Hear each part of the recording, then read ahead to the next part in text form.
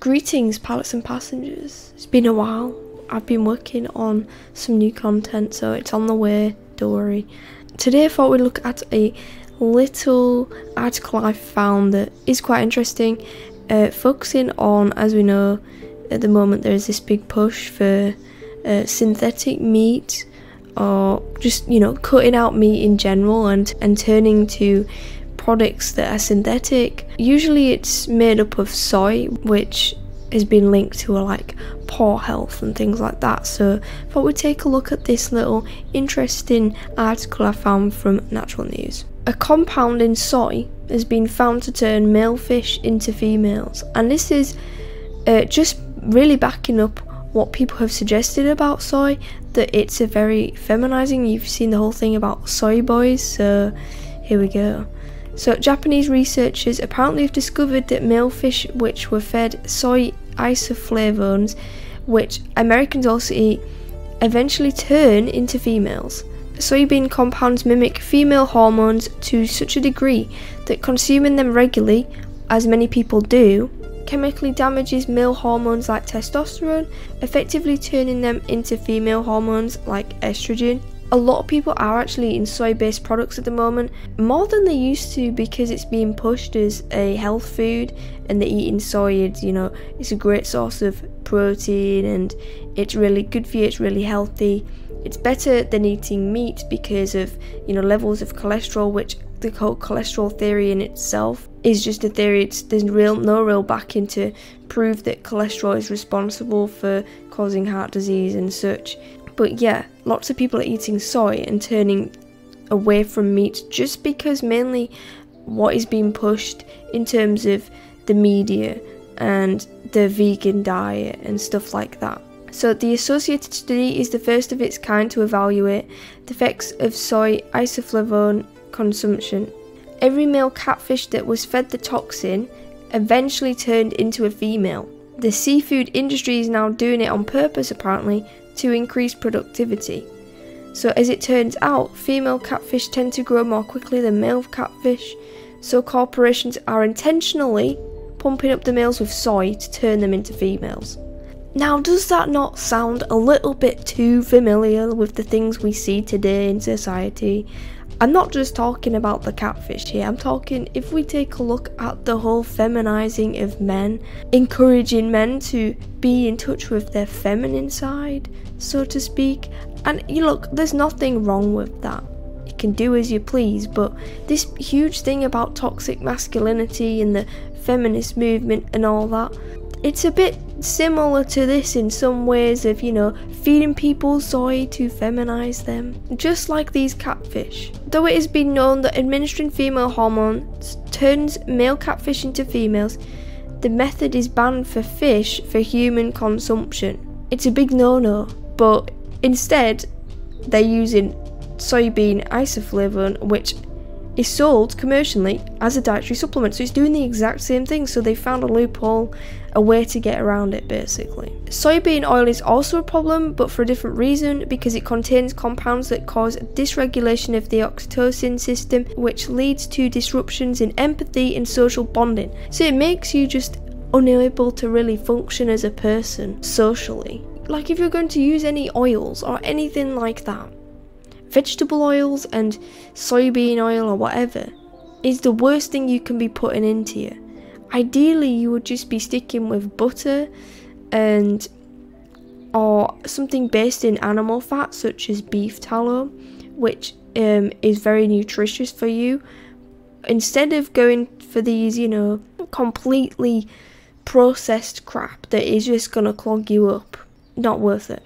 This is perhaps why many Americans no longer have any sense of what it means to love others or demonstrate compassion, instead choosing to pursue selfish gain while steamrolling anyone who gets in their way. I would agree with that in terms of the division, and say if you have no understanding of social bonding or your empathy is in some way poor, then you're probably going to be more focused on emotion rather than facts and logic, and not really think very clearly, which, I'll be honest, we have seen over the past year or so, but what am I to say? Can't comment on that. It is a sad state of affairs that could be a result of what Americans, obviously as well, I'd say UK based as well here in the UK, what Brits are eating, which is destroying their bodies, brains and emotions. Scientists actually studied the effects of soy consumption in mammals, particularly monkeys, and found it caused unhealthy aggression, bizarre submission and antisocial behaviour. Lads, does that not just sound completely familiar? Where have we seen, aggression, complete submission and antisocial behaviour? Does it, ring any bells? All around us we are seeing the effects of this, as this article says, on the human population, especially during the past year with the C-19. Many are lashing out against others for not, for example, wearing a mask, whilst blindly submitting their bodies to the likes of Anthony Fauci, Matt Hancock, and friends. Many of these people seem to enjoy hiding behind a covering while avoiding all human contact rather than engaging in healthy social behaviour, which this article suggests could be partially influenced and affected by the consumption of soy. These results should be cause for alarm for one simple reason: soybean oil is the most widely consumed oil in the US. The authors of the monkey study found, indeed, there has been a 100-fold increase in soybean oil consumption during the 20th century, so soybean oil is absolutely everywhere, in processed foods, which make up a significant portion, even a majority of the diets of most people in America and much of the rest of the developed world. So it's not just the US, we're talking the UK as well.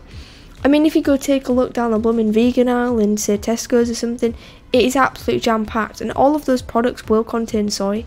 Another negative effect of soy consumption is plummeting fertility rates. So the world at large is undergoing a paradigm shift when it comes to reproduction, and much of it can be blamed on what people are eating and injecting into their bodies in the name of science. Here, the article goes on to say about the jab and processed foods and pollution, humanity as a whole is now on the chopping block for mass extinction. And I'm inclined to completely agree, because we're messing up our bodies. A lot of disease and illness can easily just be resolved by lifestyle change, but of course that doesn't make much money. It doesn't really play into the plan of Big Pharma and everything they're about. So, they don't promote that. What they promote is pills that'll keep you sick, a poor diet, so you're constantly just gonna be ill and tired.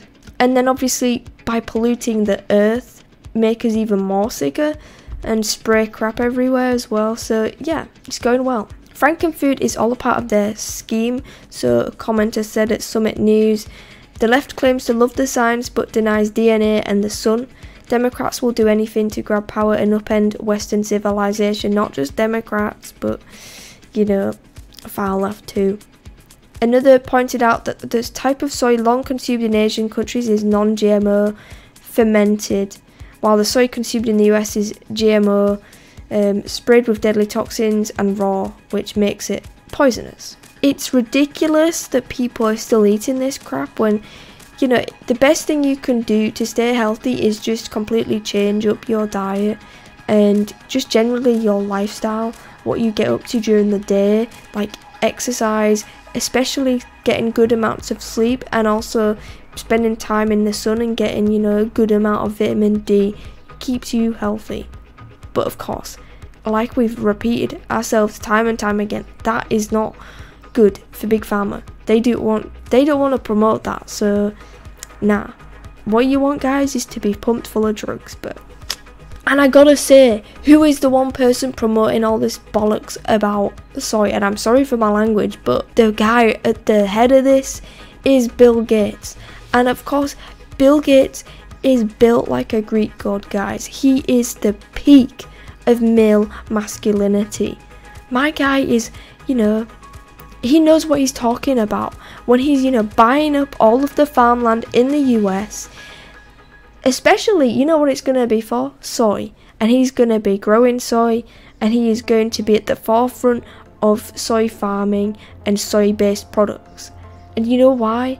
Because He wants everyone to turn vegan or plant-based in some way. My guy Bill Gates says that countries which are rich should only be eating beef, which is fake.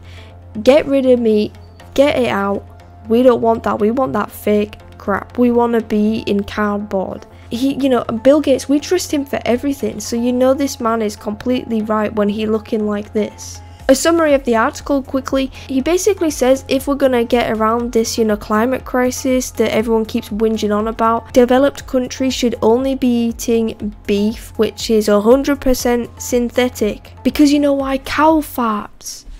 Cow farts cause climate change and global warming, according to these sorts of people. I don't think that poorest 80 countries will be eating synthetic beef. I think all rich countries should move to synthetic beef because it'll help over time.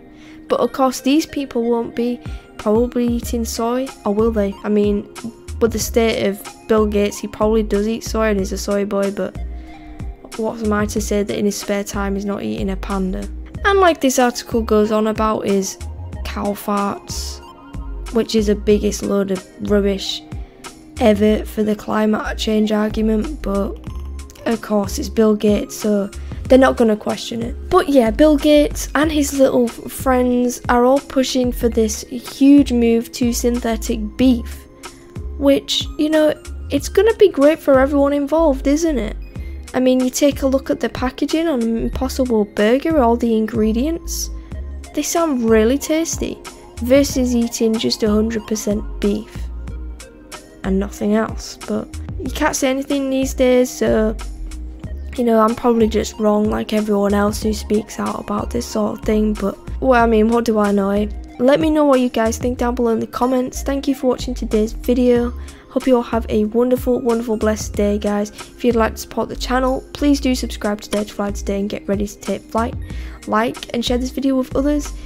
If you'd like to support the channel even further, guys, there's the links to my Ko-fi page and my PayPal, which are down below in the description box if you'd like to donate and support the content that I create. Just a heads up on some really good news is that I now have an actual role at the Daily Expose website now. I'm writing for them, so if you'd like to check out the Daily Expose, please do go ahead. They're a really great site, some really good content on there, so do check it out. Stay true, stay awake, and as always, stay blessed. And you always know the drill, guys. Fly high, fear less.